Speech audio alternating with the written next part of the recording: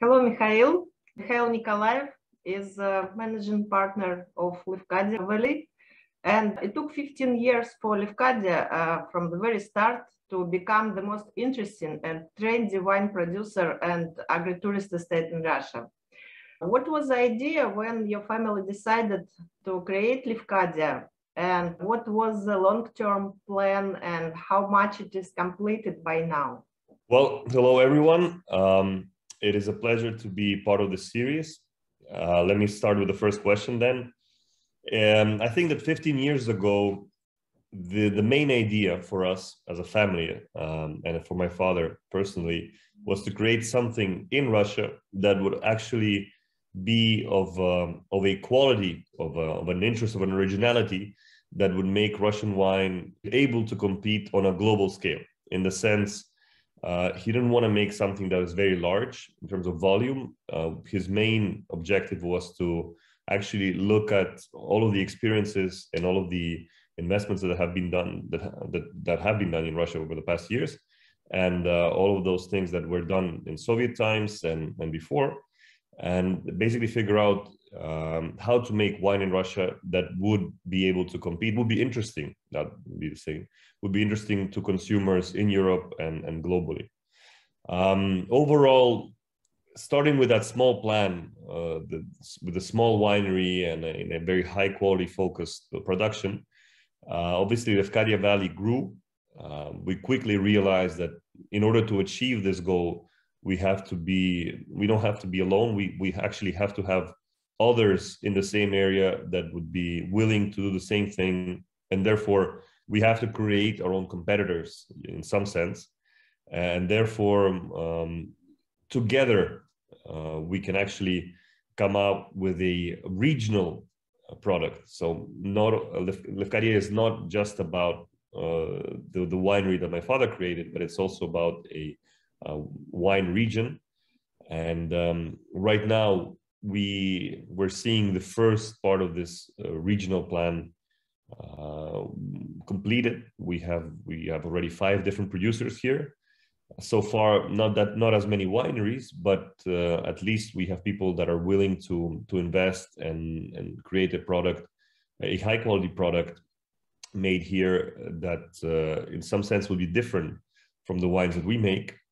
Therefore, starting from I guess a very ambitious personal project, Lefkadia has grown into an ambitious regional project. And therefore, I think that if we see it, if we can, I guess, draw a line and look at it from this perspective of the last 15 years, we have realized our objective, our first objective, which was to create a world-class winery and a world-class wine.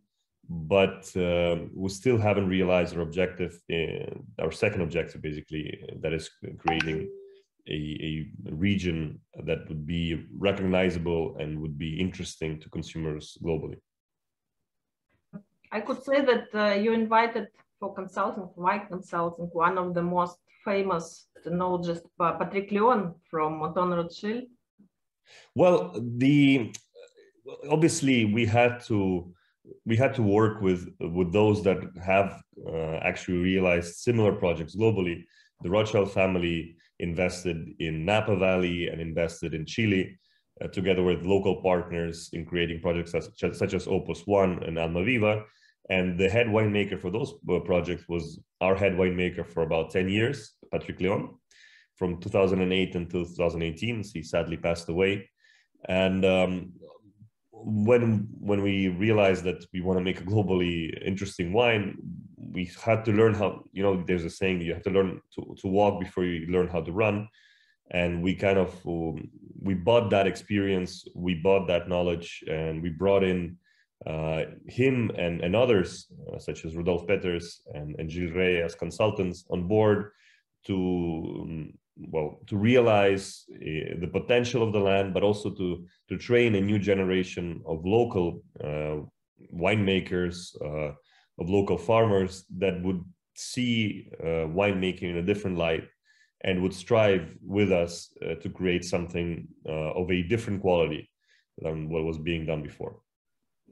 Can you tell that your wines are in premium wine market, luxury wine market, or how do you feel about your products and the market itself?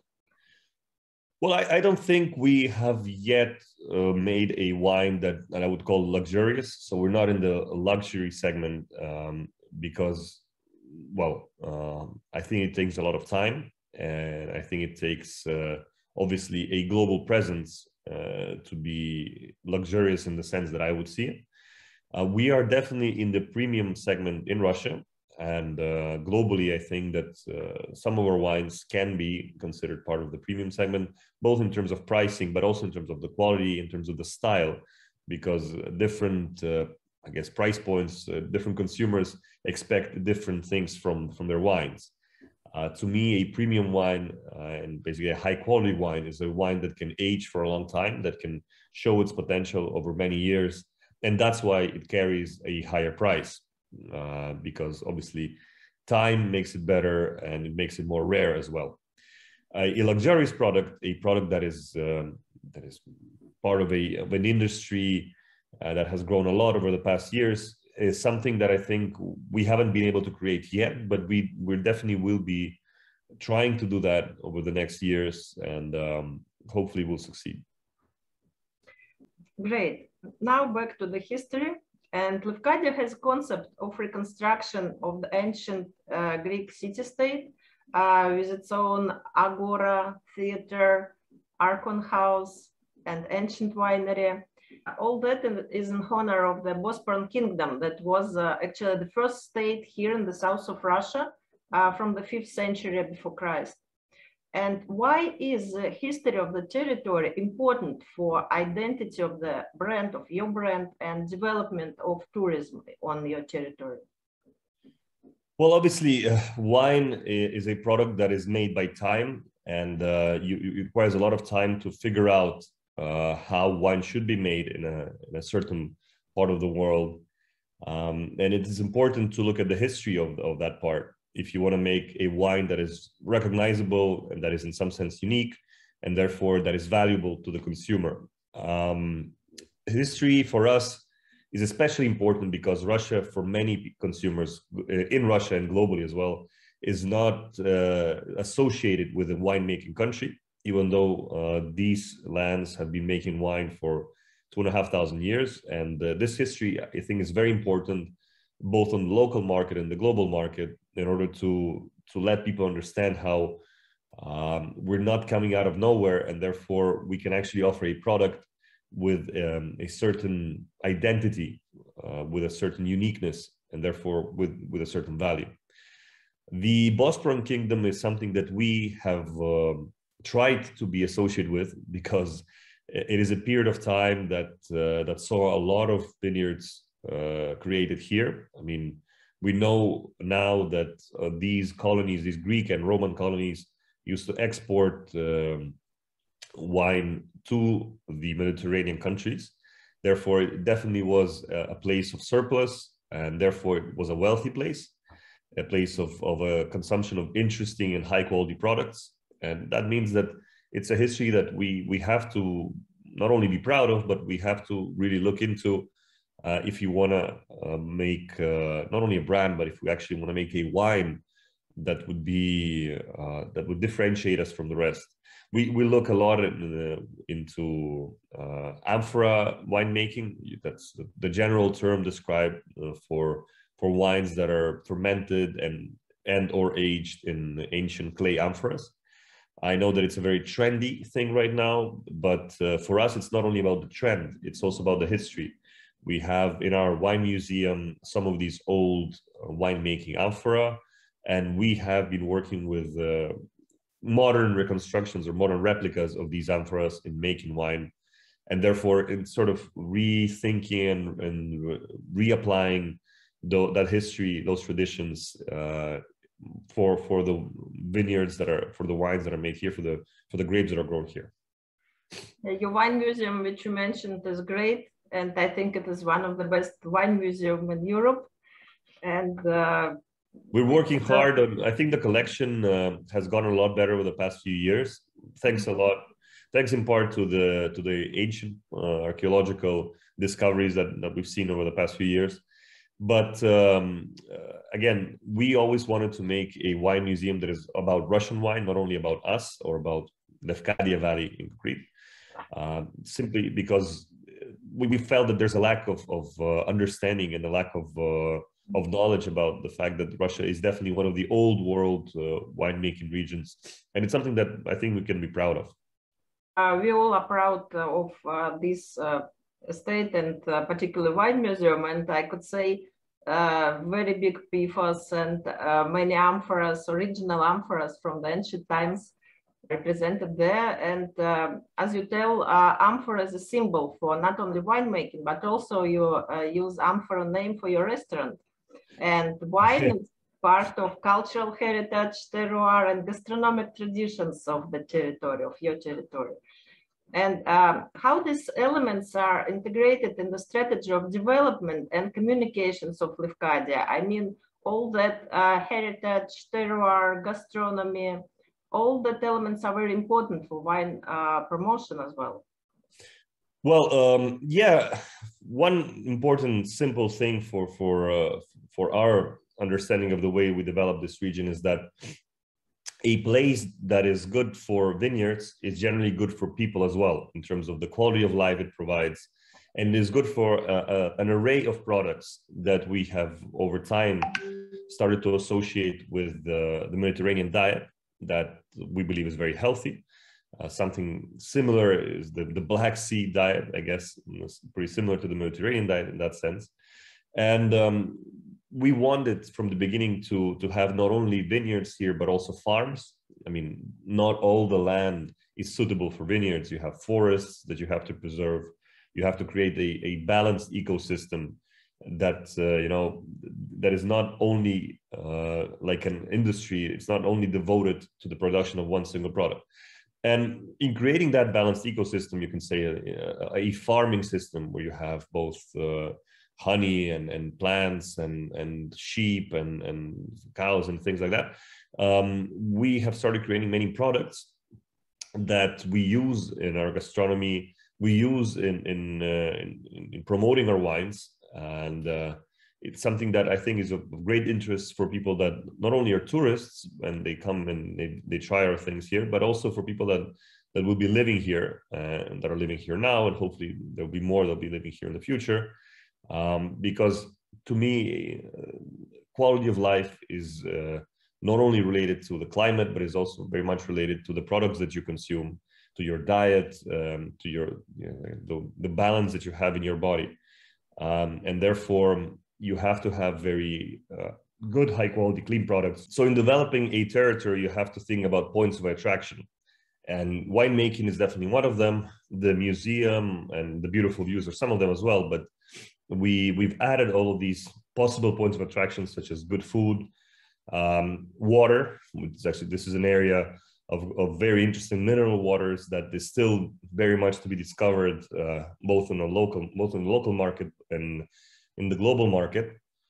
And hospitality, in the sense, I think this is an area of a singularly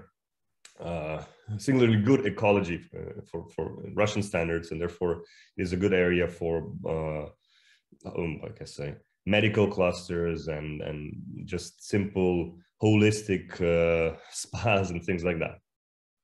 All your territory is very individual, and do you think individuality is important for premium segment in wines, or what characteristics should have premium wine or everyday products? I think that consumers want to communicate, they want to know what they're drinking at the end of the day, and they want to know the people that are behind it, and they want to know the land that is behind it, because that's what makes it, that's what gives it value. We see a lot of consolidation in the market in general, globally. I mean, a lot of brands are merging or they're buying out each other, especially in the traditional markets. And that definitely has had an effect in terms of the variety of wines and variety of products that people have and that are accessible to them day to day. there's a trend against that, sort of a protest trend where people, they want to stay small and they want to stay local. And we really much favor this trend because we believe that only a small or relatively small producer that is working in a very concrete area can deliver a product that is differentiable from the others, and therefore can have the sort of value, the sort of uniqueness that would make it interesting for a particular group of consumers. I think that right now we're seeing that the future of premium, let's put it that way, and the future of luxury is not about a universal product. So it's not the way it used to be, where everybody used to think that a certain brand was the ultimate form of luxury. I think right now people are looking for much more individuality, mainly because the world has become much more globalized. It's much easier to buy things that before it was much harder. You know, before you used to have to travel to Paris to buy a particular brand. Now you can just buy it online out of anywhere. And because of that, people are looking for things that will differentiate them.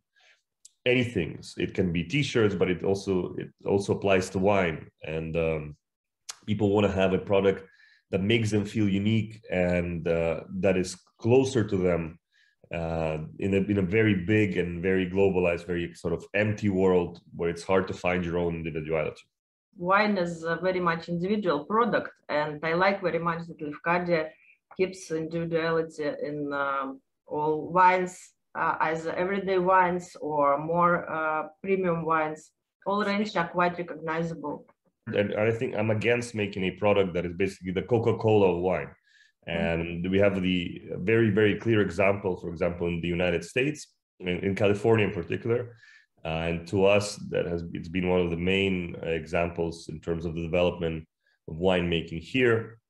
And there was a period where production was not related to a particular plot. So there were no terroir-driven wines, they say. Yeah. Basically like making Coca-Cola. And it used to be the same in Soviet times. There were no brands associated with a particular vineyard.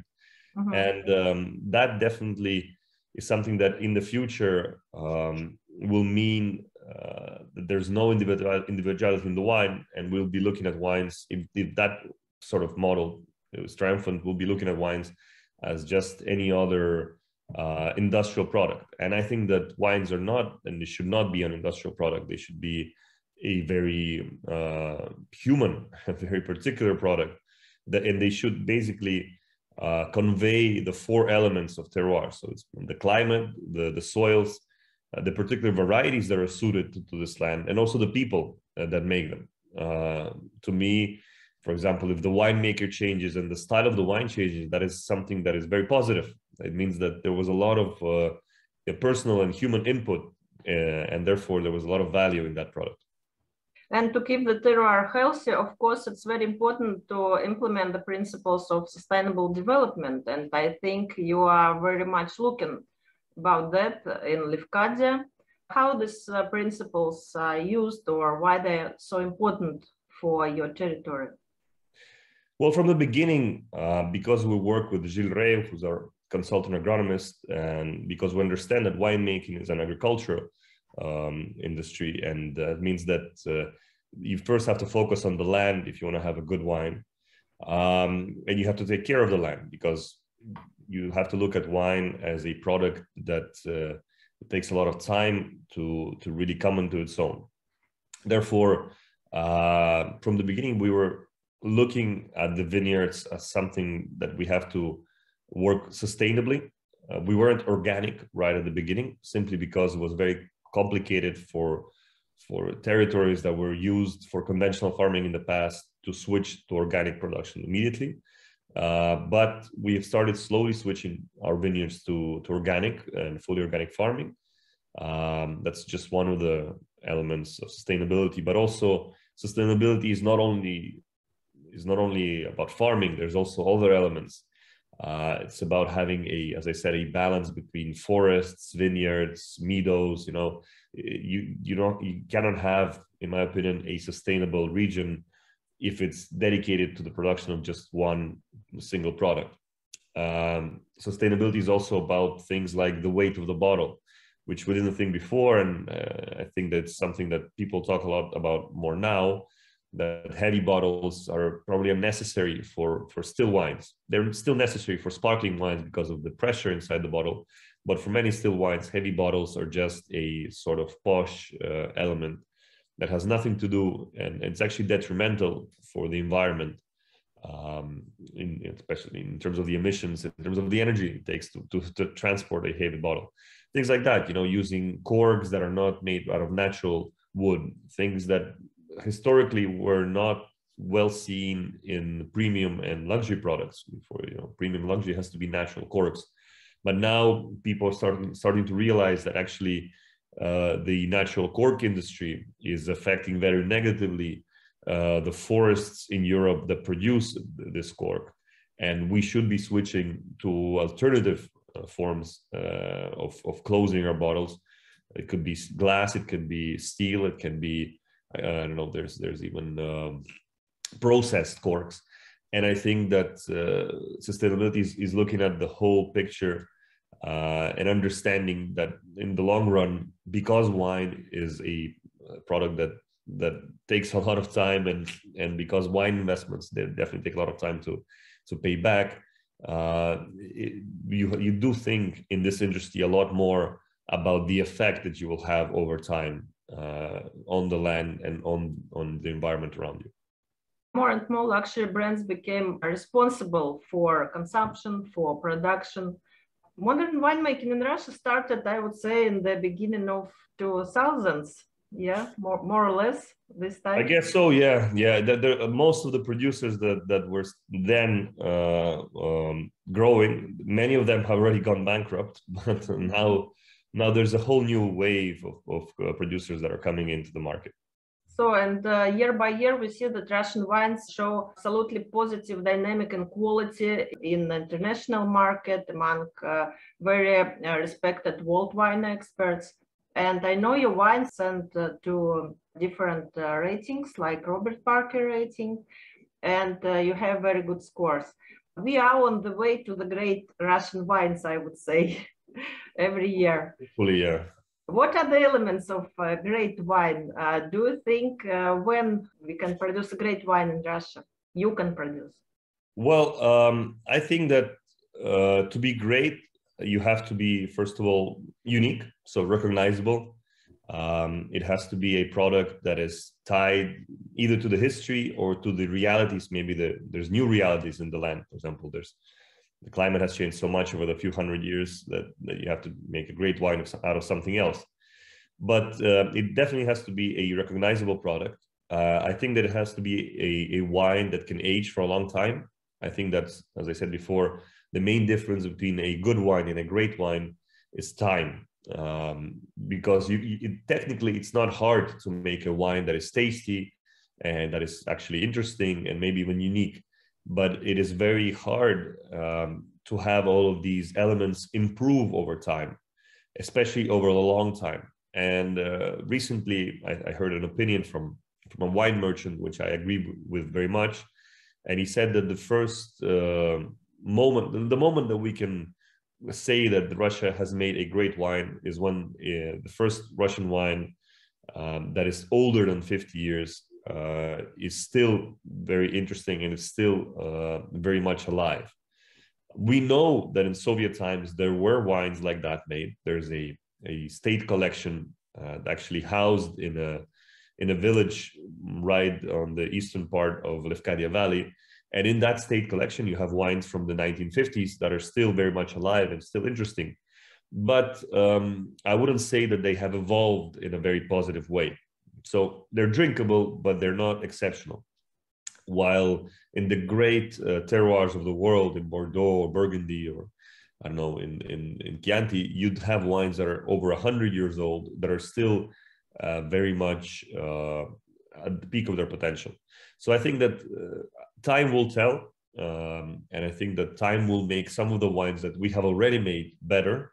Mm-hmm. Hopefully, some of the wines that we have made over the past years will survive over 50 years. And at that point, we can sit down and say, okay, well, this is the wine that we made in 2012, and it maybe is the first great wine that was made in post-Soviet Russia. Do you have an archive of your first vintages? We do. Yeah, these things, you know, young vines are definitely more complicated in terms of making wines that have a longer aging potential. So the first vintages that we have, they're still alive, of course. Our first vintage was 2009 from 2-year-old vines, which technically it's not usually these grapes are not even used to make wine, but we were, you know, we wanted to make wine really fast. So these wines are still very interesting, but I wouldn't say that the first 1 or 2 vintages are of the same level that the wines that are being made now. And definitely it's a matter of age. It's also a matter of experience. It's also a matter of luck. Maybe, I don't know, some of the vintages that we have from the earlier years that are very good, they'll be able to show their potential in many, many years to come. What do you think the potential of local grape varietals for the luxury market? Or shall we follow European grapes, or shall we cultivate local grapes?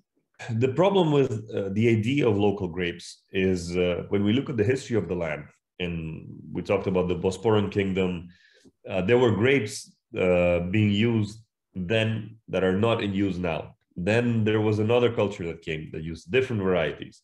And then there was another culture because, you know, objectives change, and the idea of a local grape that has been in the land forever is a bit of it's a fallacy. It's a bit of a lie.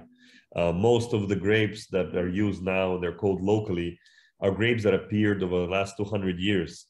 So it's not that like their history, in most cases, has thousands of years.